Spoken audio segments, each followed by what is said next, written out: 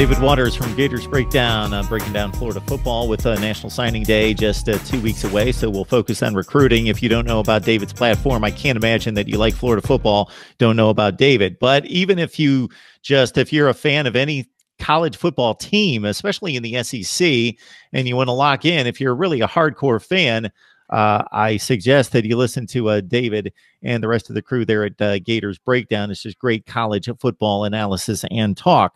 Let's get to recruiting and the guys that you're really eyeing and that you would love to see come into the fold in the next couple weeks. Yeah, Mark, Florida's only really got about enough spots, 3 or 4 more for the next next 2 weeks, kind of focusing on 3 or 4 more targets here. That's about all they have room for as well. Starts big time with cornerback Kaiir Elam. The last name may sound familiar to people who aren't really familiar with Florida, of Matt Elam. He's the nephew of a former Gator safety, Matt Elam. So big time prospect. He's coming off a visit to Georgia this past weekend, Florida the weekend before. Kind of crazy storyline there, Mark, is Charlton Warren, Florida's cornerback coach, left for Georgia last Saturday, and that was announced while Kaiir Elam was making his visit to Georgia. So, I don't think the timing was any mistake there of Kirby Smart announcing that Charlton Warren was going to be Georgia's new cornerback coach. But Florida came back right away 2 days later and named Torian Gray. He comes back from a 2016 stint with the Gators.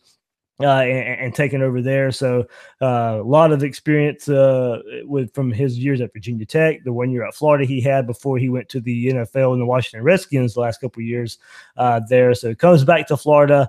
There is a connection to Kaiir Elam's dad there as well. Kaiir Elam's dad has a friend who played with who Torian Gray coached. So a lot of respect there. So it will be a Florida-Georgia battle down to the wire for Kaiir Elam the next couple of weeks. I'd say it's about 50-50 right now where he goes. Does he stay in state for Florida, or does he go to Georgia? So that's a definitely big-time battle there to watch. Another's defensive line, Charles Moore, took a visit to Gainesville a couple weeks ago. Off of that visit, named Florida his leader. But that was before, and we'll go to another coaching change again before Sal Sunseri, a defensive line coach, left to go to Alabama. And so we'll see. Florida still looking for that next hire. Chris Wilson from the Philadelphia Eagles, who just got let go there. He's a hot name there to watch out for. So Charles Moore was previously committed to Mississippi State and committed to Dan Mullen and Todd Grantham there and stayed committed to them until about a month ago. Like I said, visited Florida a couple weeks ago, named Florida his leader. Hasn't said much since that visit, except now that he's going to visit LSU and FSU. So 2 visits to look out for there. So Charles Moore, a position of need for the Gators along that defensive line. So one of the most important targets that Florida can get. And then also Antony Richards, big-time playmaker from South Florida. Florida's kind of introducing him to that Kadarius Toney role that they have now. You can play receiver, you can play running back, will make you a playmaker. And then another big time is Alabama commit Khris Bogle.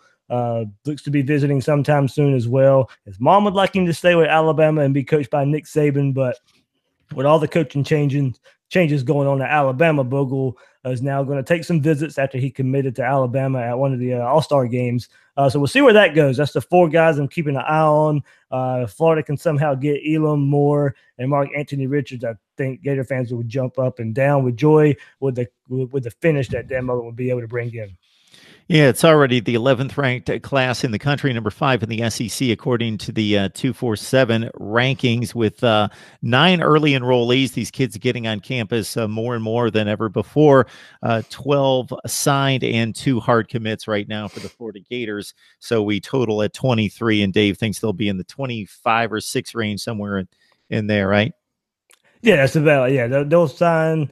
I think they'll end up with about 3 more. The 3 that I just mentioned, if they can grab those, they'll be completely happy with the class. They filled a lot of needs along the offensive line. They had 7 offensive linemen signed early, and that goes back to what we just talked about, marketing. They just lost 4 guys to the NFL.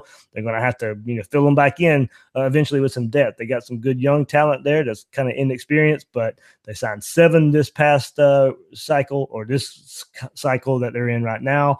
4 last year, so 11 offensive linemen in the last 2 classes for the Gators.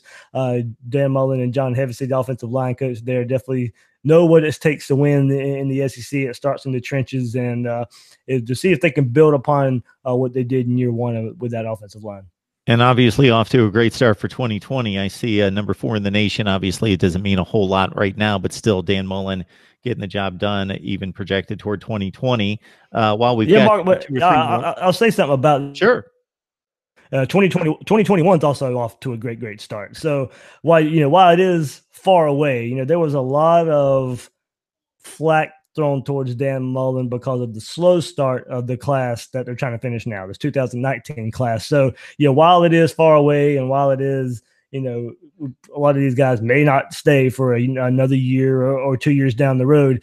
If a lot of people were going to throw a lot of flack at Dan Mullen for the slow start that he got off to in 2019, probably a little kudos for the fast start in 2020 and 2021. So, David, while we've got you for just a couple more minutes, obviously a lot of people that watch me watch the national scene or the SEC and can't really lock in on 25, 26 players. If you're going to highlight 2 or 3 from this class, and it doesn't have to be the highest stars, maybe guys that stand out to you that you really like, who would be those guys? And I know that's a difficult question to bury it down to 2 or 3. One right now, Chris Steele's the cornerback that came in.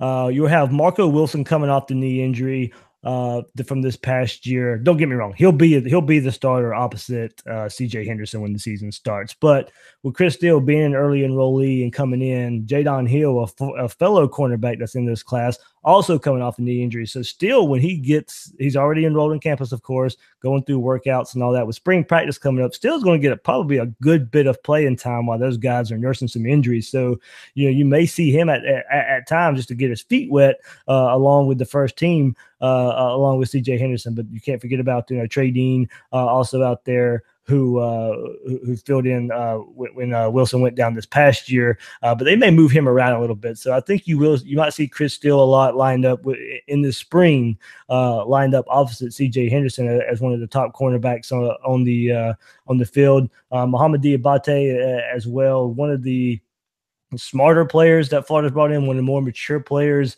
as far as just how he carries himself, a big-time playmaker too, 6'3", 215. He'll be at that kind of outside linebacker rush in that we saw Ja'Kai Polite flourish at. So come in, how much weight can he put on pretty fast? Or how fast can he put on some weight to get there and get up to playing weight? But he's very versatile, very fast. I do expect him to get on the field. Offensive linemen as a group, we'll see how those guys come in and able to get along with Nick Savage's weight program and how fast they can come along. And I also throw in down the road, it's very important. Mark, we talked about the quarterback problems Florida has had for years and somewhat now figured out with Felipe Franks. You had Emory Jones come in last year, but Jalen Jones is another quarterback that Dan Mullen has signed. So you look at the quarterback room now that Dan Mullen has, and you have Felipe Franks, you have Kyle Trask, you have Emory Jones, you have Jalen Jones, and Dan Mullen himself. So you look at that quarterback room and you say, how different it has been from years past. And now he has quarterbacks that fit his system, fit what he wants to do. Jalen Jones is 6'3", 205 and runs a 4.4 in the 40s. So that's kind of the prototypical Dan Mullen quarterback when you go back and think about Tim Tebow and Dak Prescott and those type of players. So there's a few players that from this class that maybe not early on, but eventually I think will make a big name for themselves at Florida. Jalen Jones, 9th rated at his position, dual threat quarterback, according to 247 Sports out of Richmond, Virginia. David Waters from Gators Breakdown, breaking down the Gators for us, of course. David, it's exciting to see what's happening with your platform. It's really exploding. A lot of great stuff that you guys provide for anybody that I can't imagine, again, anybody watching us to talk Florida football that doesn't know you're out there. But just in case, where can we find you? Can find a lot of the stuff for sites, newsforjacks.com/Gators Breakdown. You'll find every episode there, articles from the TV station I work for, News for Jacks, Gator articles all articles that pertain to Florida also posted there, but also just every platform, podcasting platform out there, iTunes, Google Play, Spotify, YouTube, much like you do right here, Mark, as well. People can go find Gators Breakdown on YouTube and get a video version. So yeah, almost everywhere you can find it, that's where Gators Breakdown is. And if it just behooves people and it makes it easier, just Google Gators breakdown and you'll find your way there somewhere. All right, David. We know you're running around like Kadarius Toney, but hopefully we can track you down to talk NFL draft, personnel losses, personnel gains through this transfer portal that's become a phenomenon of its own, the schedule and everything else that goes along with it. Yeah, absolutely. We should figure out any time now the Florida spring game date. So we'll have that to talk about. And signing day, as you said, 2 weeks away. So Mark, we'll hit it. We'll hit it around there again. All right. Thank you, sir. Appreciate it. Thanks, Mark.